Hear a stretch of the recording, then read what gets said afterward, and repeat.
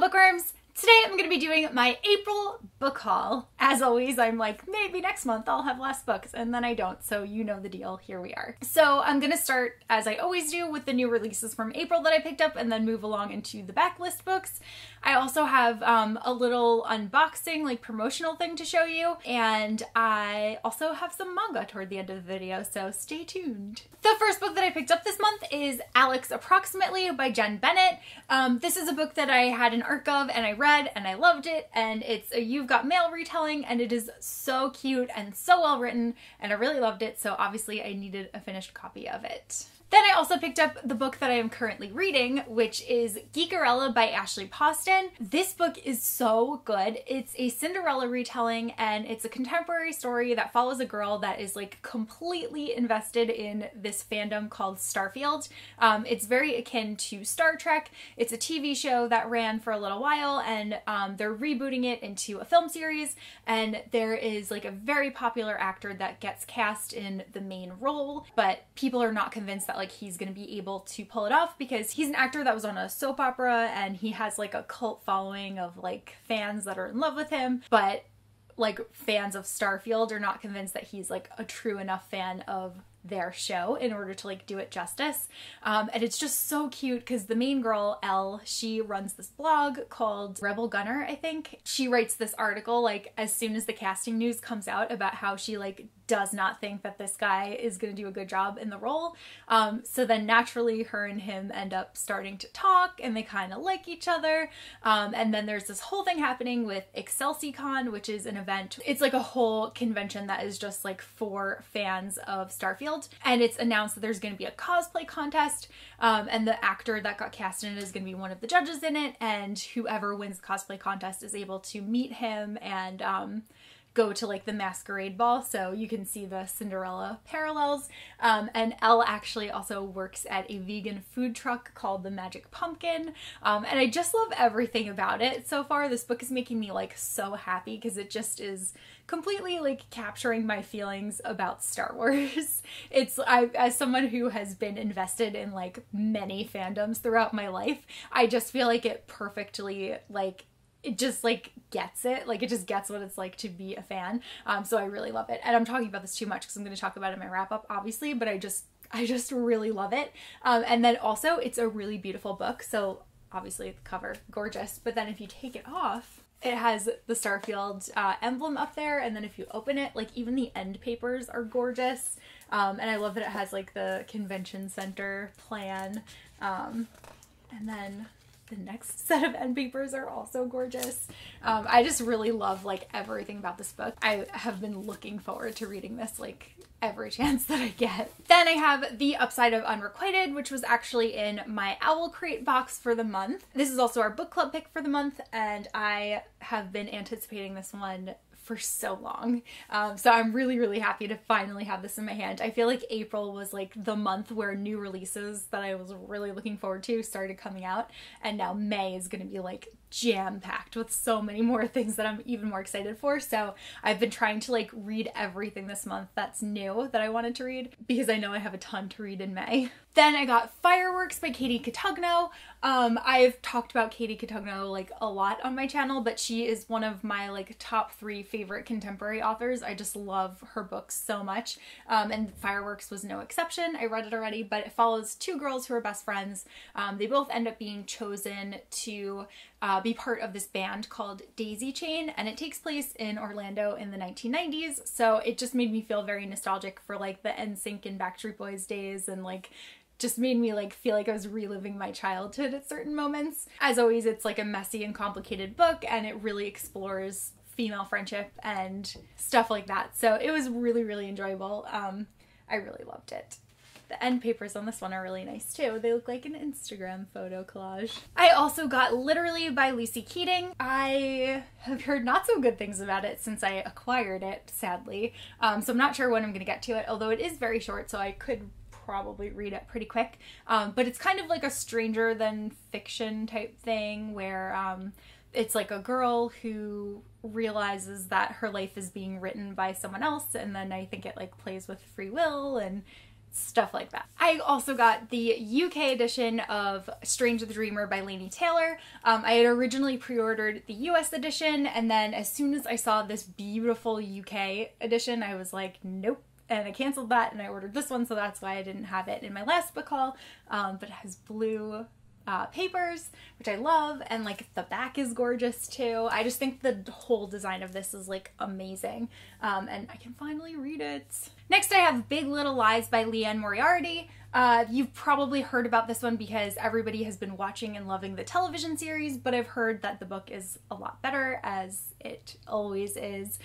So I really want to read this before I watch any of the TV show, and I heard that it's a quick read, so I'm really looking forward to it. I also picked up Someone Like You by Sarah Dessen. I think this is the second book that she wrote, but I read her first book that summer. I had lukewarm feelings about that one, but I'm not discouraged and I really do want to read the rest of her books. So a lot of people actually told me that that one is like their least favorite. I wanted to like read in order so that they'll hopefully continue like getting better as I go along. I didn't hate it, it just wasn't great. So I'm looking forward to seeing like how her writing is going to progress. Then I got Queens of Geek by Jen Wild. I've heard really good things about this one, so that's what motivated me to pick this up. I think it came out actually last month in March. It follows a girl who is like a really popular vlogger and she's at a convention. Sound familiar? There's so many like comic convention books coming out recently that have just made my heart like so happy, because there never were these books when I was younger and I love going to comic conventions, so I finally feel like these are characters that I can like really relate to, which is nice. But it has 2 love stories. I've heard that it has like really good representation, and I'm really looking forward to reading this one. I'm probably gonna read it either the beginning of May or the very end of April if I can squeeze it in.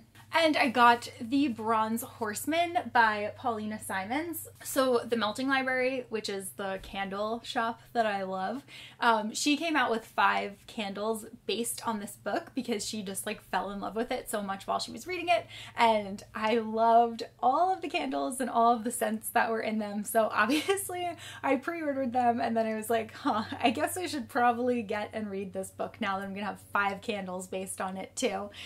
So I'm really looking forward to reading this one, although it is like so long. It doesn't look as long because it's paperback, but it's like 800 pages, so I don't know when I'm going to read it, but I will read it at some point.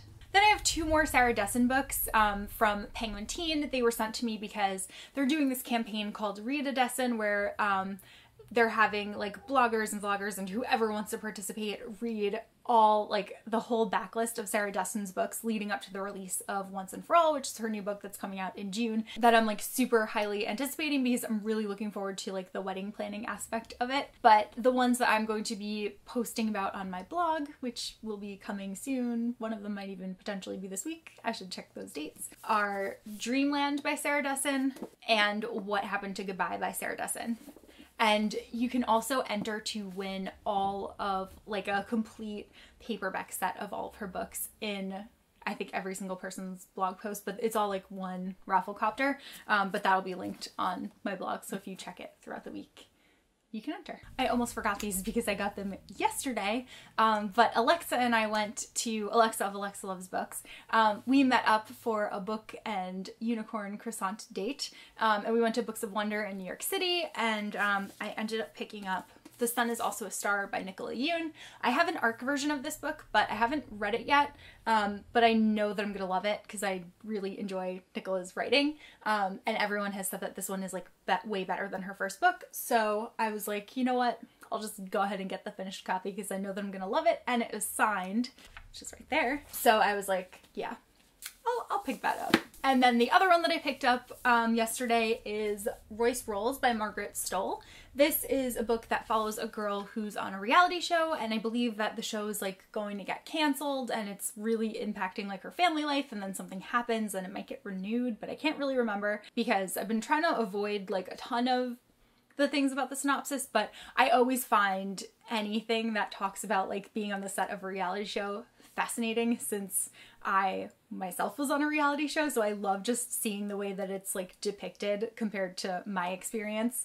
It's really like, I don't know, it's just a fun thing for me. And this one is actually also signed right there, so those were the two that I got. The next thing that I'm going to show you is, it's an arc of a book that's coming out in May. I believe it comes out on May 9th, and there is a really cool pre-order campaign for it, so I'm going to talk a little bit about that too. But the book is Dead Men Walking by Sherilyn Kenyon, and I hope that I'm saying that correctly. But Tor sent me this book, and it sounds so good because pirates. I often profess my love of pirates on here, so when I heard the synopsis of this one, I was like, wow, that really sounds like very intriguing. I'm even just gonna read like the first sentence off of the back of the book and you'll be like, whoa. It says, "To catch evil, it takes evil. Enter Devil Bane. He's an ancient dark warlord who has returned to the human realm as one of the most notorious pirates in the New World." So this guy Bane makes a pact with a guy named Thorn, who is accredited with creating like the most awful creatures ever that the ancient gods had released into the world,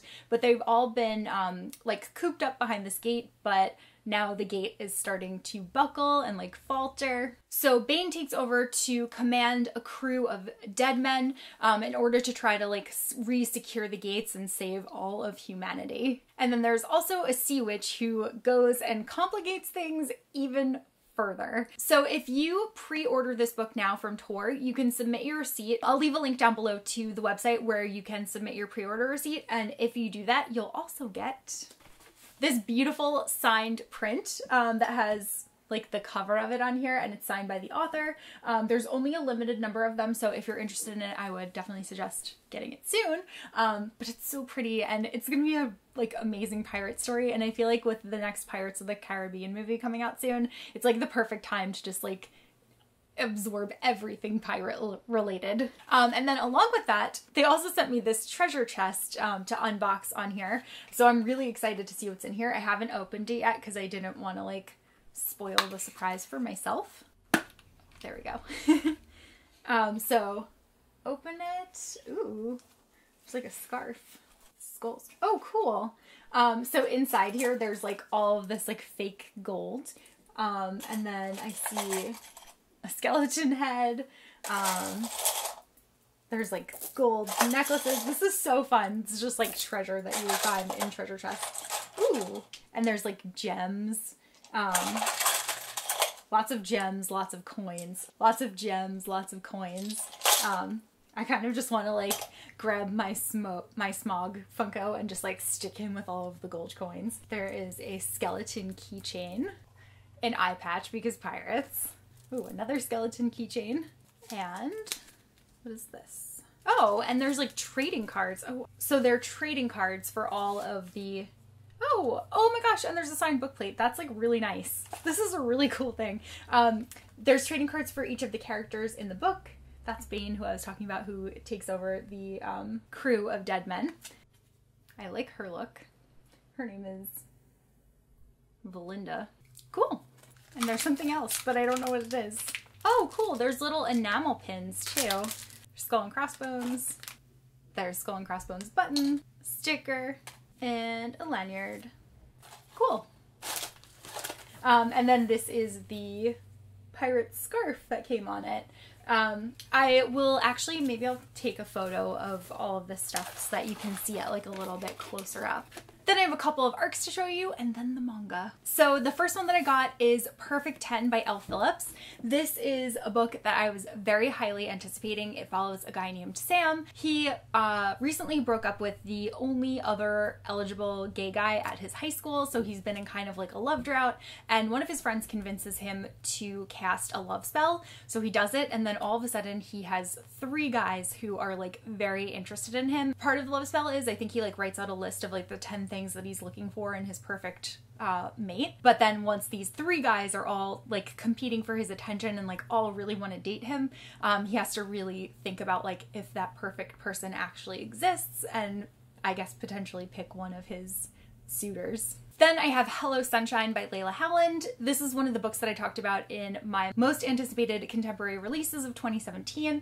Layla Howland wrote the Nantucket Blue and Nantucket Red books, and I love those, so I'm really looking forward to her next YA book. This follows a girl who wants to be an actress. I believe she moves to LA to try to see if she can like make anything happen for herself, but she's not really getting any jobs or anything. So then her and her neighbors start deciding to like make, I guess, kind of something similar to like a YouTube series. They start posting these videos online, and then those start like gaining acclaim. And it's really just about her realizing that there's like more than one right way to do things, and I'm really looking forward to reading this. Then this is an arc that I also acquired yesterday, thank you to Alexa of Alexa Loves Books, and that is I Believe in a Thing Called Love by Maureen Gu. This was also one of my most anticipated books of the year. It follows a girl named Desi who is like your perfect student. Like, she's really good at everything that she does, but she is just completely clueless when it comes to love. So she really enjoys watching K-dramas, and she decides to take all of the advice that she learns from K-dramas and apply them to her own life in order to try to like find a boyfriend. And it just sounds like it's gonna be so funny. I just cannot wait to read this. And then I also got No Good Deed. This was sent to me by Big Honcho Media for an Instagram campaign. It's by the same author who wrote Kill the Boy Band, which actually they also sent to me, so I have both of the books here. But this one follows a group of activists, and they're all like, I think they're all teen activists, and they come together for this cause, and it really like gets you to question how far you will go to promote what it is that you believe in. So it sounds like things start going a little bit wrong, and people start doing some like really extreme things that not everyone is on board with.